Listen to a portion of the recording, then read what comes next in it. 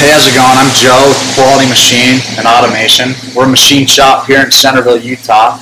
We specialize in doing medical. We do a little bit of aerospace. We also do robotics.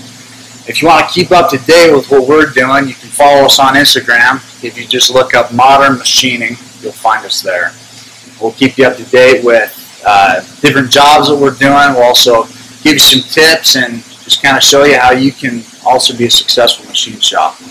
So the way we started was back in 1996. My dad, Shane Cottrell, was working as a machinist and just decided he wanted to do it himself. So he took the money he'd saved up and he just went out and bought some machines. He bought a Fadal, he bought a Victor CNC and a few manuals, and just started doing work for engineers that he developed relationships with. And over the years, slowly, it's built up, and today I'll go around and just kind of show you all the machines we have and all of our capabilities and the parts that we're able to do, and then how you also can do those parts. So this is our 9-axis turn mill, and the idea behind this machine was we wanted to bar feed square parts. So, you know, we wanted to get more into bar feeding, but we didn't want to just get paid a few dollars per part.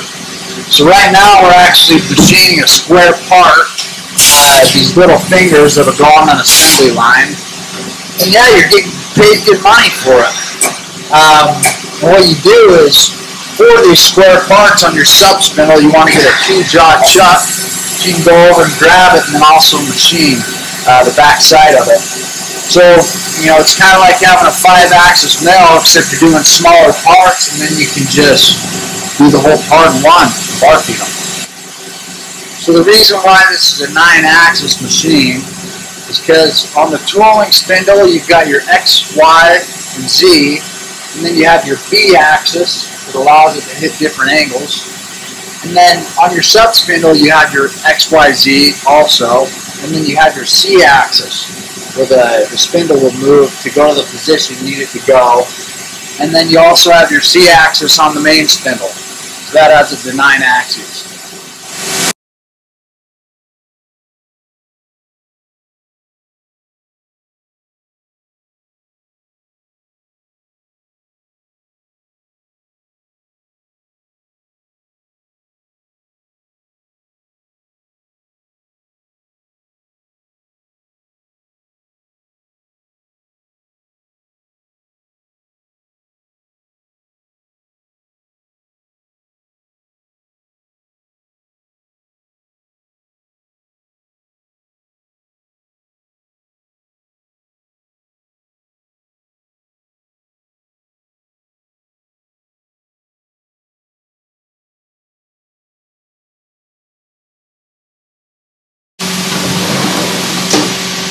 So this is one of the first machines we bought. It's a 1989 Fadal. Good heavy boxway machine, 3-axis. As you can see up here, you know, all this is relatively brand new. All the actuators, the hosing.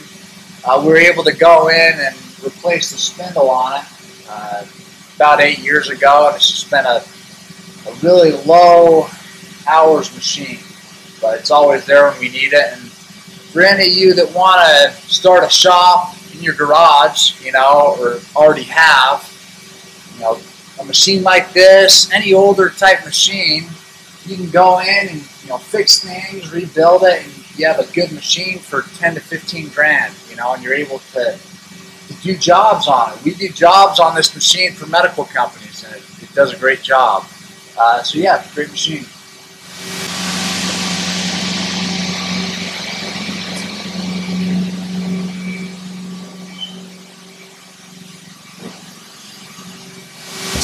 So this is our A51 Makino Horizontal, and it's just great for cutting tools still. It's a nice rigid machine, and, you know, it cuts through it like butter. It shakes the whole ground when it machines it. All the neighbors know that we're machining it when we're doing it.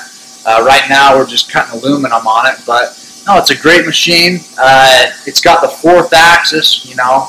You're able to do that tombstone machining on it, so when we're doing these robot parts, it's nice when we can turn that tombstone and, you hit the side when we have a part that has that calls out a tight tolerance from this face to this face. Now, for those of you that aren't familiar with horizontal mills, there's a built-in pallet changer. So I just opened up the side door where you can be loading parts, and there I'm standing by the main door where the main parts will be running. And when those main parts are done, the pallet changer will switch over and machine the other parts. So this is our Hyundai Kia dual spindle single turret lathe that we've got hooked up to the bar feeder. Right now we just kind of hand program it. We're in the process of making posts for our software. But yeah, it's bar feeding these parts right here, just simple aluminum parts. But it's a pretty rigid machine also. You're able to get up to your stainlesses, your Inconels, your aerospace materials, and yeah, great machine.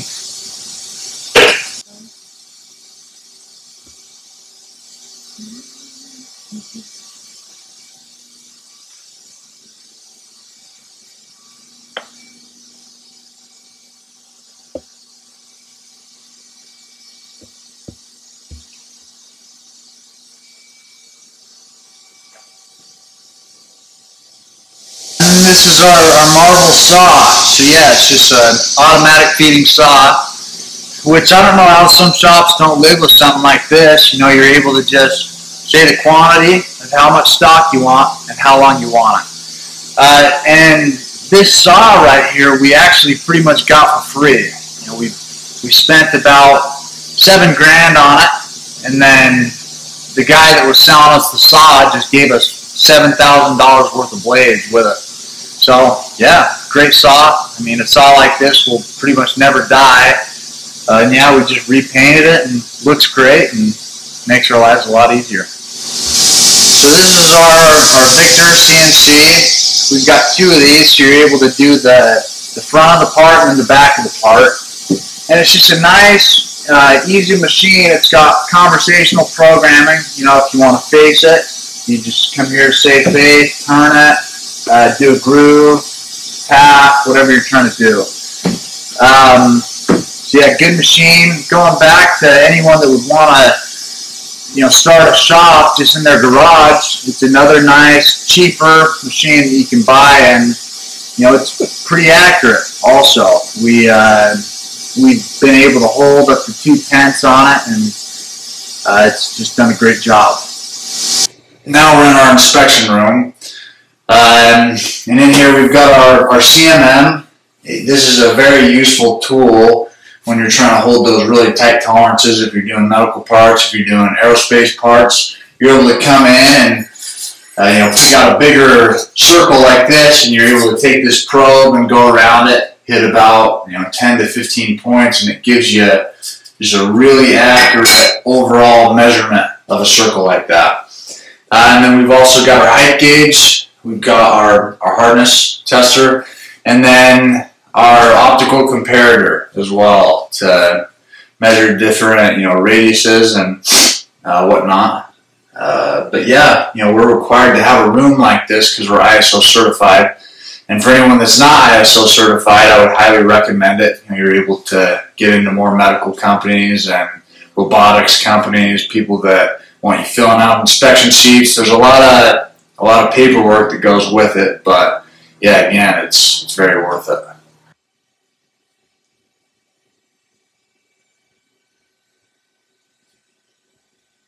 Now, just to show you some of the cool parts we've done. So this assembly right here, something that we put together, but from this surface to this surface, there's a 2/10 tolerance. And in between here and here, there's about 6 different parts. So, as a machinist, that, if from there to there is 2/10, then what's the tolerance on all these parts in between? So what we did was we just, created a fixture, and we just bent those into place. So we just had an intense fixture, and if it wasn't within tolerance, we just bend it, and then it was there. Now there's that, and then you've got stuff like this, you've got that thin walled part. We actually 3D milled that on the Makino or Horizontal. But the first question you ask yourself as a machinist is, how am I going to hold that? How am I going to hold that part? You can kind of see the surface finish on that. It's a good finish, but it's a really thin walled part, so you got to come up with different jaws and different fixturings to be able to hold something like that. But really, we're pretty diverse. We can do a lot of different types of parts, from smaller parts to medium-sized parts. These are some of the bigger parts we've done in the past. Also on the Makino, big chunk of aluminum. These went to some snowmaking guns. And let's see. And then right here, like I was saying before, we specialize in plastics. Delrin, different types of plastics is something we've been really good at. Getting that good finish on something like that. And then also, some aerospace parts. And that part's up on Mars right now. That's on a rover. So, yeah. And thanks for taking your time to watch this video. If you want to get connected with us, just head over to our Instagram, give us a follow, shoot us some DMs if you have any questions or any suggestions as well. We like to post questions on our stories. We would love to get your insights on that. So thanks again.